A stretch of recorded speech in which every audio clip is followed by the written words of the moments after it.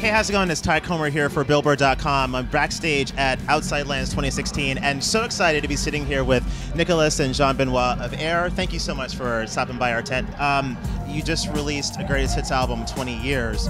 What made now the right time for you to go through your catalog and release a hits record, and what was the inspiration behind that? Because we just realized that our public has changed. There are new generations that listen to our music, and so it was like the good time to come back on stage to present the old stuff, and also for the records that we called 20 Years, it was the good time to release it now, because we wanted to present like our songs to the new generations. Yeah.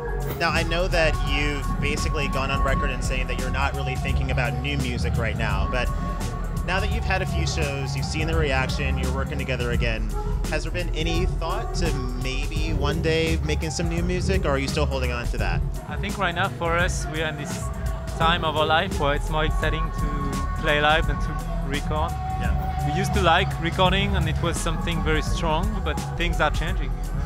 A famous musician, I think it was Stravinsky, he said, it's really easy to make love with music, but it's more difficult to give children. And I think that for us, we have our children, which are like the records, the tracks, and now we have to express ourselves and to spread all this music by playing live.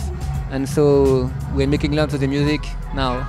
Before you get off the couch, we're going to play a little game. It's called Fishing for Answers. Pick out a question, read it aloud, just answer.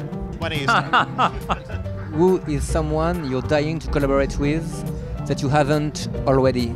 We are both big fans of David Lynch, because his cinema is kind of like spacing out, but also dark and strange.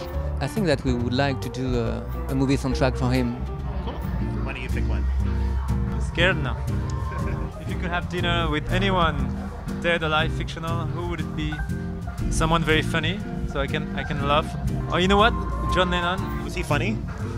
Yes, because English people have a very good humor. Yeah. It was kind of sarcastic, and he has no limits. He really say what he thinks, and I think that would have been an interesting dinner. Yeah. And thank you guys so much for coming out Thanks. tonight. Thank you. Thank you for coming back and playing us some great music Thank you. today.